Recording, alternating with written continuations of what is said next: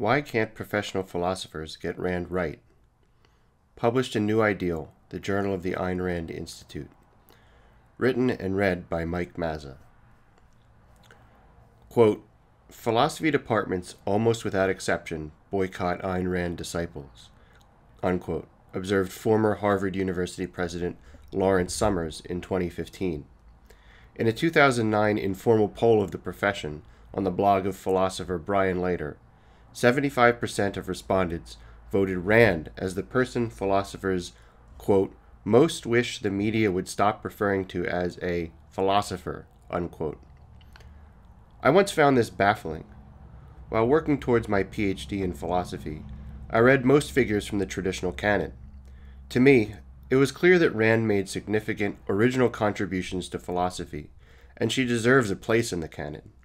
At the very least, she deserves a fair hearing. But a boycott? While there's no "Why do you hate Rand" survey of professional philosophers, we can make an educated guess as to how they would answer the question, based on anecdotes and the few published criticisms that exist. Most find her political and moral views implausible, even repugnant. I think this explains a lot of the hatred, but it isn't the only factor. To get a complete understanding of the hostility to Rand, we need to also consider the reasons they would give for thinking she's not a philosopher. Philosophy is supposed to seek the truth no matter what. If a writer has interesting arguments for shocking philosophical conclusions, that's even more reason to engage with her as a philosopher. The problem with Rand, they will tell you, is that her arguments are bad, if she even has arguments at all. How do philosophers understand Rand's arguments, and how good are their criticisms? When I read their analyses, my usual reaction is to wonder why their reconstructions of Rand's arguments have little connection to her written texts. Though they often deny it, Rand's critics show in professional journals and textbooks clear signs of contempt for their subject by failing to engage with her texts. They would downgrade a student paper which fails to engage key philosophical texts. Why did they make an exception for their own work? My focus in this article is to show the main reason Rand's critics consistently fail to interpret her accurately. It is not necessarily that they are intellectually dishonest, though this can be a contributing factor. It is primarily that their approach is parochial, that is, because they take for granted a philosophical framework that Rand is calling into question. They do not think of her as a real philosopher, and therefore think she isn't worthy of taking seriously. Their method is, in essence, a form of question begging. In standard question begging, an argument on one side of a dispute assumes a premise that is, in fact, the very thing in question. What I call philosophical parochialism begs questions concerning philosophy's basic assumptions, standards, and methods. Parochialism from Rand's hostile critics. Nowhere is this parochialism more obvious than in philosophers' commentary on Rand's metaphysics.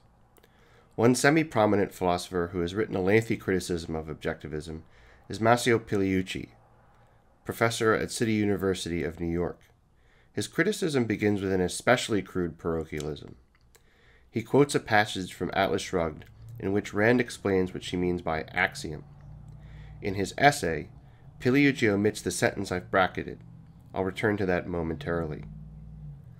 Quote, brackets, an axiom is a statement that identifies the base of knowledge and of any further statement pertaining to that knowledge, a statement necessarily contained in all others, whether any particular speaker chooses to identify it or not, unbracket. An axiom is a proposition that defeats its opponents by the fact that they have to accept it and use it in the process of any attempt to deny it, unquote. Pigliucci replies, quote, wrong. An axiom is an assumption from which the discussion begins. It can and should be examined and or challenged if the deductive consequences of the axioms entail logical contradictions or any other rationally unacceptable conclusions. This is the way it works in math, logic, and philosophy, unquote. Pigliucci must not own a dictionary, because Rand's account is in line with ordinary English meanings of the term. In Rand's view, an axiom is a basic, self-evident principle on which all further knowledge depends. As a principle, it primarily functions as a norm we should reason with, though it can be a premise we reason from. Her conception of an axiom has an impressive philosophical pedigree, going back to Aristotle. For Aristotle, an axiom is a basic starting point for knowledge. A feature of an axiom, like the principle of non-contradiction, is that it must be assumed to be denied.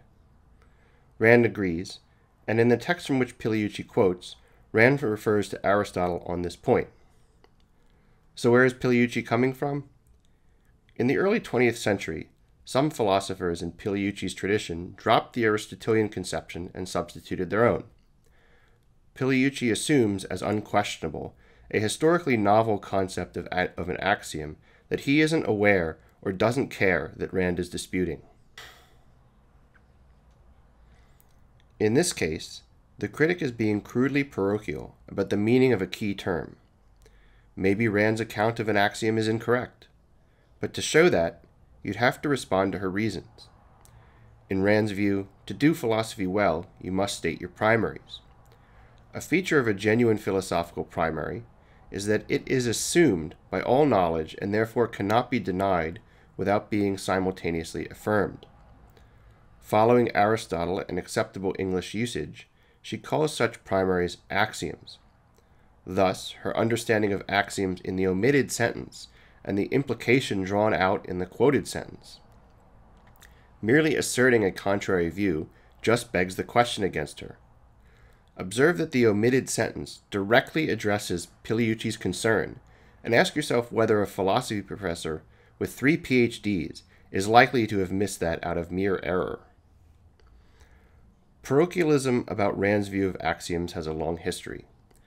The first member of the profession to make public criticisms of Rand's philosophy was Sidney Hook, then head of the philosophy department at New York University, in a 1961 review of Rand's book For the New Intellectual. Quote, "The extraordinary virtues Miss Rand finds in the law that A is A suggest that she is unaware that logical principles by themselves contest only consistency. They cannot establish truth. Inconsistency is a sign of falsity, but, as the existence of consistent liars and paranoiacs indicates, non-consistency is never a sufficient condition of truth." Swearing fidelity to Aristotle, Miss Rand claims to deduce not only matters of fact from logic, but, with as little warrant, ethical rules and economic truths as well. Unquote. Hook takes issue with what he thinks is Rand's use of the law of identity, A is A. In Hook's interpretation, A is A is a single premise from which Rand believes she can deduce ethical egoism, along with her other controversial views. Hook's interpretation is puzzling, given that Rand's argument for egoism in For the New Intellectual does not take any logical principle as a premise. Instead, Rand advocates the law of identity primarily as a principle you should reason with, not from. For Rand, A is the most fundamental principle that should guide your reasoning.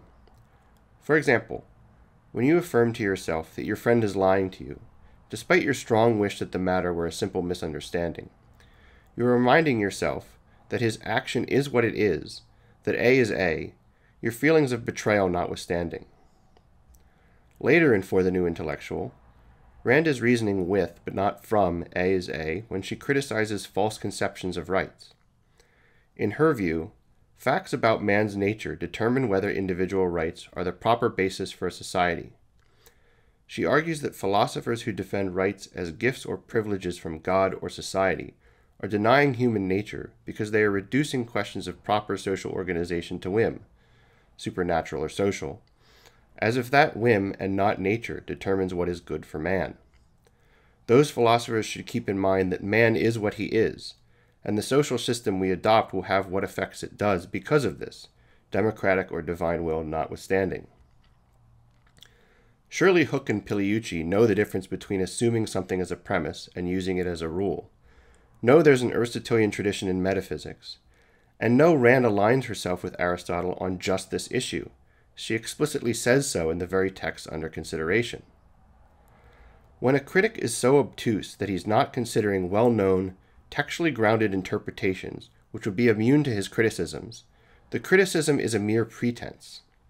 He's fishing around for something to object to, and counting on his audience to share a similar parochialism and hostility to Rand to prevent them from seeing how weak his objections are. I could as easily object to John Rawls' theory of justice as fairness, because in the philosophy I advocate, justice is getting what one deserves. That's not a great objection unless I also explain what's flawed with Rawls' conception. Textbook parochialism. It's not just overtly hostile critics who lodge parochial criticisms of Rand. Her most controversial and most discussed view is her ethical egoism, not her metaphysics.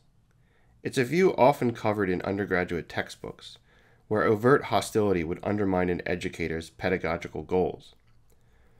Most undergraduate textbook discussions of Rand's moral philosophy are accompanied by James Rachel's 1986 critical essay on egoism, or Stuart Rachel's update of it. Others are clearly influenced by them. Oddly, in many texts, Rand is discussed but not quoted at all, and Rachel's are given the floor as both her critic and expositor.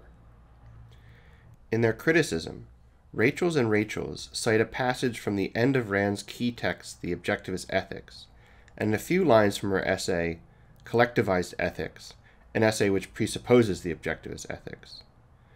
Their attempt at scholarship ineptly ignores the first 60 or so paragraphs of the Objectivist Ethics, which contains Rand's argument for egoism.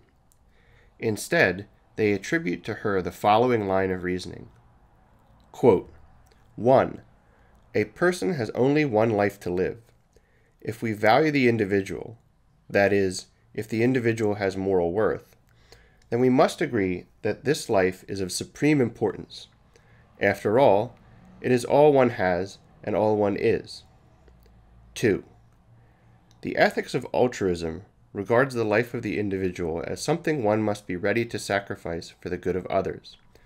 Therefore, the ethics of altruism does not take seriously the value of the human individual. 3. Ethical egoism, which allows each person to view his or her own life as being of ultimate value, does take the human individual seriously. That is, it is the only philosophy that does so. 4. Thus, ethical egoism is the philosophy that we ought to accept. Unquote. Each of these points is formulated in such a philosophically imprecise way that it is clear Rand would not endorse them. For instance, what does it mean to hold something as of supreme importance? Supreme importance to who? Rand would ask. In fact, she spends several paragraphs in the Objectivist Ethics arguing that nothing is important, independent of the agent to whom it is important and for what it is important. That argument is an essential component of her argument for egoism.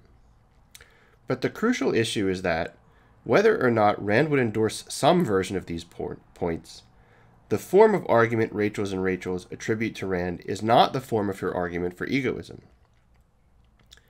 Rachel's counter 1 through 4 by claiming that the choice between egoism and altruism, quote, is hardly a fair picture of the choices, unquote. The reply only works if you interpret Rand as making an argument by elimination.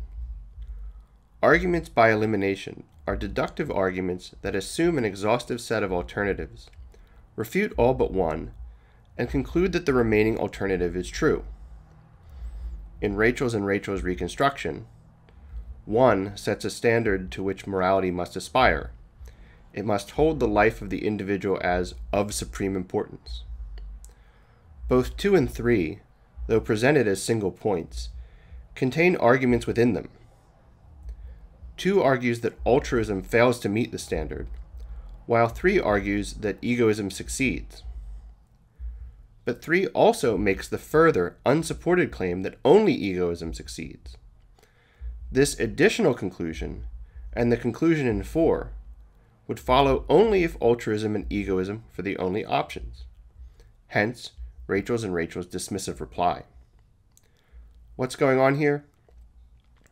To many 20th century philosophers, the gold standard for assessing philosophical merit was a concise deduction with informally defended premises.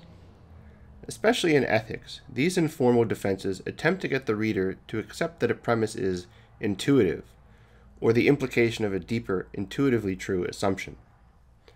So, it's understandable that philosophers educated in this tradition would attempt to interpret someone outside of it as making gold standard arguments. It's what they're comfortable with and trained to look for. Notice that Rachel's first premise states a fact and then attempts to draw from it a common sense or intuitively plausible implication. The individual is of supreme importance. But Rand does not argue like this at any point in her case for egoism. Rand summarizes her argument for egoism in paragraph 21 of the Introduction to the Virtue of Selfishness. Quote, "The reasons why man needs a moral code will tell you that the purpose of morality is to define man's proper values and interests, that concern with his own interests is the essence of a moral existence, and that man must be the beneficiary of his own moral actions." Unquote. In fact, Rand says in the following paragraphs, the issue of egoism versus altruism is something of an afterthought. Quote, "The choice of the beneficiary of moral values is not a moral primary. It has to be derived from and validated by the fundamental premises of a moral system." Unquote. Obviously, her argument for egoism is unconvincing without a compelling argument for the proposed purpose of morality, an argument that the purpose rules out others as moral beneficiary of one's actions, and that only an egoistic moral code fulfills the purpose of morality. This is why Rand spends more than 60 paragraphs on exactly these issues, the bulk of which is spent on argumentation aimed at establishing the purpose of morality. Since egoism is a mere corollary of the purpose of morality, the only way to understand Rand's argument for egoism is in the context of her argument that the purpose of a moral code is to guide a rational being's pursuit of his life. The argument is, in structure, an explanatory argument. She announces this in paragraph 6 of the Objectivist Ethics by stating that the first question of ethics is, quote, "Why does man need a code of values?" Close quote. Rand argues for the fundamentality of the question in the following paragraphs.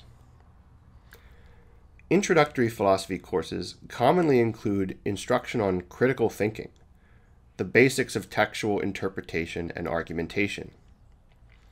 One thing we teach our students about reading argumentative texts is to look for indicator words, or signposts, which reveal where and how an author is arguing. When Rand tells us that the primary question of ethics is a why question, that's a giant neon sign indicating that explanatory argumentation will follow. And a series of explanatory arguments is just what we find in the subsequent paragraphs. Explanatory arguments begin with a putative fact and argue that it is the effect of a postulated cause. Most of us are familiar with this form of reasoning from good detective fiction. A crime scene and all the evidence gathered from it constitute the facts in need of an explanation. Jones has been stabbed to death. Who did it? In search for the culprit, a detective is trying to demonstrate, to explain, that the facts are the effect of a particular person's actions, that this person's actions explain the effect. Often, the detective must first establish a general claim. Only a skilled knife fighter could make these sorts of wounds. To demonstrate that a particular postulated cause or suspect, Smith, skilled with a blade, is in fact the culprit. In other words, explanatory arguments often require sub-explanatory arguments. When the detective can show that all the evidence points to Smith, and the evidence rules out other suspects, he has the culprit. When we can show that a possible cause is the only one supported by the evidence, we have our explanation. Explanatory arguments should be familiar to anyone trained in the history of philosophy. For example, Plato wondered what explains the uniquely human power to hold general ideas. Perhaps, he hypothesized, we do this by cognizing a hidden element common to all things of a kind. Early modern philosophers wondered how it is possible that we can have experiences which seem like perceptions of an external world, but aren't. Perhaps, Descartes answered, we are aware of an internal representation of the external world created by our minds. And so on for most original thinkers in the history of philosophy. Even philosophers who extol the deductive rigor of mathematics, as Plato and Descartes did, were concerned with what is the phenomenon and whether the concepts and principles they offered provide the correct explanation of it. The explanatory argument is a familiar argument form in ordinary life, the sciences, and the history of philosophy. But Rachels and Rachels are blissfully unaware that this is how Rand is arguing, despite her telling the reader that this is how she is going to argue at the very beginning of her key ethical text. To shoehorn an unfamiliar argument into one's preferred form is just more of the same parochialism we've been discussing, now about argumentation, not content. Another widely reprinted textbook interpretation of Rand's argument for egoism is Louis Poimand's, which also attributes an eliminative argument to Rand. Like Rachels and Rachels, Poimand accuses it of the fallacy of false dilemma, exhibiting the same parochialism about argumentation as Rachels and Rachels. Poimand elaborates on the case that egoism and altruism are not exhaustive alternatives. He writes, quote, "There are plenty of options between these two positions. Even a predominant egoism would admit that sometimes the best way to reach self-fulfillment is for us to forget about ourselves and strive to live for goals, causes, or other persons. Even if altruism is not required as a duty, it may be permissible in many cases. Furthermore, self-interest may not be incompatible with other regarding motivation. Even the second great commandment set forth by Moses and Jesus states not that you must always sacrifice yourself for the other person, but that you ought to love your neighbor as yourself. Self-interest and self-love are morally good things, but not at the expense of other people's legitimate interests. When there is a moral conflict of interest, a fair process of adjudication needs to take place." Unquote. What actions count as egoistic and what count as altruistic are substantive philosophical questions, as is the question of what actions are sacrificial. Poimand entertains only a conventional answer to these questions, without acknowledging that Rand is bringing this very conventionalism into dispute. For example, Poimand writes that, quote, "Self-interest and self-love are morally good things, but not at the expense of other people's legitimate interests," unquote. But, because of her unconventional views of self-interest and sacrifice, Rand disputes that another person's legitimate interests will come into conflict with one's own legitimate interests. Furthermore, she adamantly rejects the claim that other regarding generosity and benevolence is identical to altruism. Rachels and Rachels and Poimand's parochialism is inexcusable. Though their style does not communicate hostility to Rand, their complete lack of concern with Rand's texts, and the fabrication of a weak argument on her behalf, reveals that their dispassionate style is a pretense. They should know better, and since they are writing as educators for beginning students, they should care even more to do better. Sympathetic parochialism. Rand has also received criticism from sympathetic critics, who also fall into the trap of parochialism. Robert Nozick, a significant figure in late 20th century academic philosophy, was politically sympathetic to Rand and a fan of Atlas Shrugged. Yet, he begins his analysis of Rand's argument for egoism with this puzzling statement. Quote, "I would most like to set out Rand's argument as a deductive argument and then examine the premises. Unfortunately, it is not clear to me exactly what the argument is, so we shall have to do some speculating about how steps might be filled in and look at these ways." Unquote. Unlike Rachels and Rachels or Poimand, Nozick does not pretend to give us Rand's argument. Nothing in his text suggests hostility, and his objectivist friends reject the claim that he was hostile to Rand. but also unlike Rachel's and Rachel's or Poyman's reconstruction, Nozick does touch on the essential facts Rand uses in her case for egoism. The likely explanation of this approach is a misuse of the principle of interpretive charity. Nozick wants to give the best possible case for Rand's view, and to him such a case would be an ironclad deduction. He can't find one, so he provides his own. But it's worth repeating. Rand begins the objectivist ethics by telling us that she is answering a series of why questions, a clear broadcast that explanatory reasoning will follow. Nozick doesn't consider this as a possibility, doesn't attempt to work out a text-based interpretation, and the Randian argument he critiques is his, not Rand's, creation. Given this, there's little value in going into any detail. Another sympathetic critic of Rand is University of Colorado professor Michael Huemer, whose essays criticizing objectivism have been circulating online for 20 years. Unlike Nozick, Rachel's and Rachel's, or Poyman, Huemer's critique of the objectivist ethics tries to textually support its reconstruction. His reconstructed premises are more plausible interpretations of Rand's texts than the interpretations so far considered, and he justifies his interpretations by citing paragraphs, so the reader may check his work. In these respects, he treats his subject with genuine seriousness. But, like Rachel's and Rachel's, Poyman, and Nozick, Huemer insists on forcing Rand's argument into a form alien to its actual structure. The result of Huemer's approach is that he does not recognize essential parts of the text as argumentative, and is left unable to correctly interpret the propositions he considers. For example, Huemer gives as the argument's first premise that, quote, value is agent relative. Things can only be valuable for particular entities, unquote. He then criticizes this premise as a question-begging assertion that rules out the possibility of absolute value, the idea that some things are valuable independent of their being valued. But this reveals a deep misunderstanding of Rand's argumentative strategy. Explanatory arguments must begin with some description of the phenomenon to be explained. Rand's goal is to explain why we need any moral theory, and she begins to do this by first explaining the fact that we pursue values.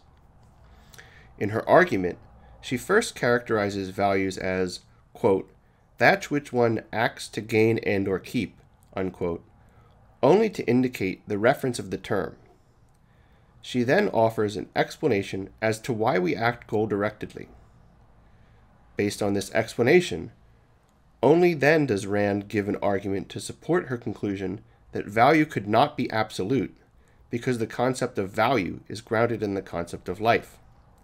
The argument begins in paragraph 17 of the Objectivist Ethics and concludes in 24. Quote, to speak of value as apart from life is worse than a contradiction in terms. It is only the concept of life that makes the concept of value possible, unquote. An absolute value would be cut off from this grounding and, therefore, would be a pseudo-value in conflict with the very thing that makes values necessary to begin with.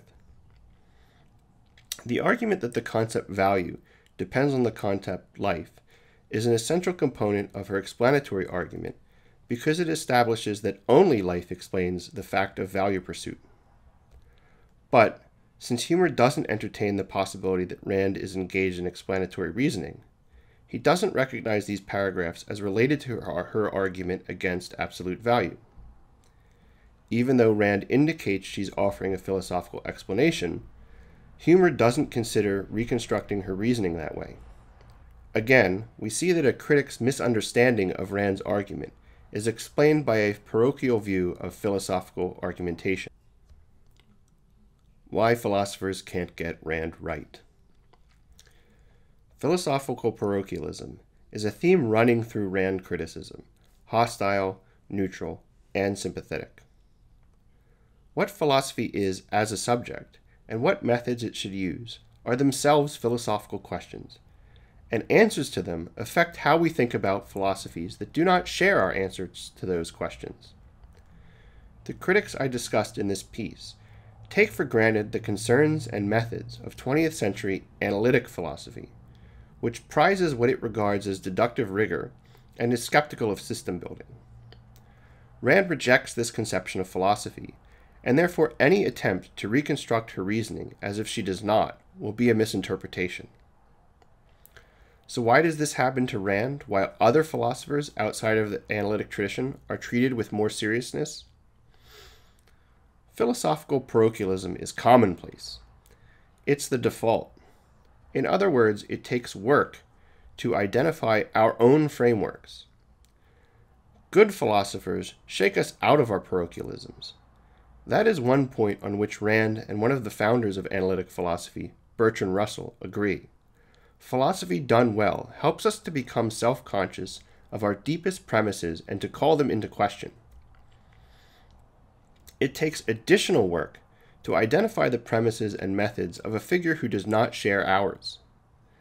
When we aren't fully self-conscious of our own basic framework, and we encounter someone who rejects ours, they can appear amateurish, stupid, or both. That might be a problem with their framework, but it could also be a problem with ours. It takes work to sort out where the problem lies. When we encounter a philosopher who does not share our framework and defends views that we find morally repugnant, we have a still further obstacle to overcome. We must step out of our initial repugnance to fully grasp where the philosopher is coming from and to fully evaluate the merits of their perspective. Professional philosophers are supposed to excel at this. As scholars and teachers, their value to us is that they help us to overcome our prejudices and to check our deepest premises and values. Unfortunately, critics of Rand have so far been unwilling to overcome their own prejudices and to live up to the standards their profession should aspire to. Of course, there is a division of labor in philosophy. Not everyone can spend their time investigating every philosophical figure and tradition. Scholars do us a great service when they take figures like Plato and Descartes, whose assumptions and methods, as well as historical contexts, are alien to us, and translate them to a more familiar context. When scholars do this, they make it easier for us to overcome our parochialisms and to evaluate those philosophers objectively. Canon figures who do not share mainstream 20th century frameworks and values benefit from decades of scholarship aimed at making them intelligible to those who do, which is why parochial misinterpretations and criticisms of their philosophies are rightly called out and dismissed as unprofessional. But when a philosopher with radical new ideas comes onto the historical stage, the first scholars of their thought tend to be advocates or sympathizers. Therefore, the forces behind the profession's rejection of a new figure also work against their scholars. Recall Larry Summers' statement, "It's not only Rand who is under boycott, but also her disciples." Rand's most knowledgeable student, Leonard Peikoff, wrote the work that set the standard for subsequent scholarship on Rand, Objectivism, the Philosophy of Ayn Rand. Yet it received no academic attention. Recently, in 2016, Wiley Blackwell, a well-regarded academic press, published A Companion to Ayn Rand, which contains essays on Rand's thought by leading Rand scholars. It has received no reviews in mainstream academic journals, and the few scholarly discussions of Rand since published have failed to cite it. If scholars ignore the best secondary literature on a controversial philosopher out of the same contempt for its subject, the few critical treatments she receives will also be poor. So, Rand has 3 marks against her. She defends views the profession finds repugnant, from a framework alien to her, and the few competent scholarly expositions of her thought aimed at the profession's context go ignored. This last point allows critics like Piliucci and Poyman to engage in the pretense of having given her a fair and thorough hearing, without fear of professional criticism, and makes it possible that academic presses do not notice and are not called out for incompetent treatments in their textbooks. Until professional philosophers engage with Rand's actual arguments, their pat dismissal of her philosophy remains an unprofessional prejudice.